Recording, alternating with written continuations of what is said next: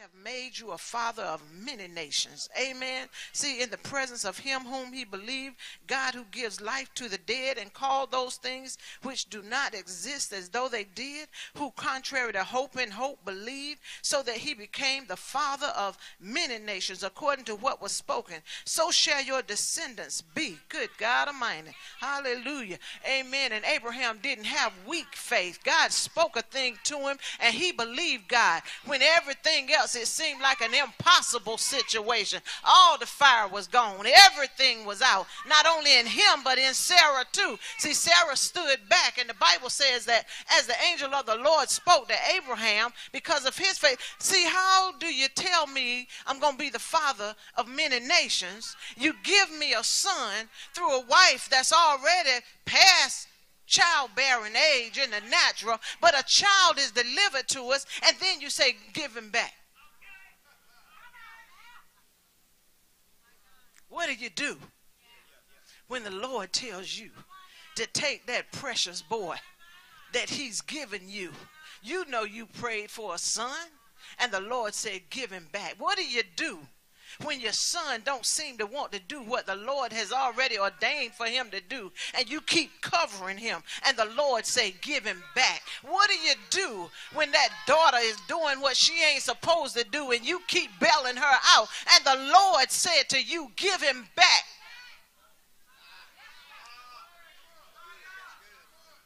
But God, that's my baby. Give him back. But God, you don't understand. I love my baby. God, you know what you say, Mama, I'll die and go to hell for my child. And God says, give him back.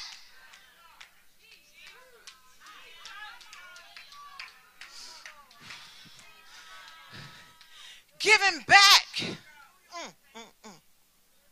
What do you do, Hannah? When you have a Samuel, I ask God. When you've got Penina in your life and ain't nothing going right, what do you do, Hannah?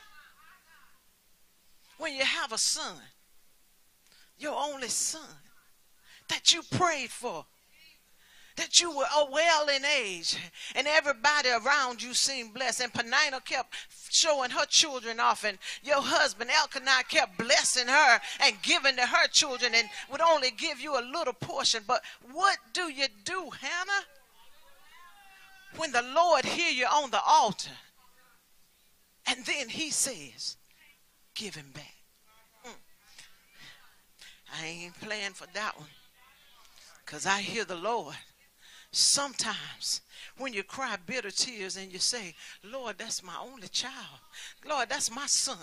Lord, that's the child of my heart. Lord, after the accident, I asked you again for a son, and you gave me a son, and now you want me to give him back.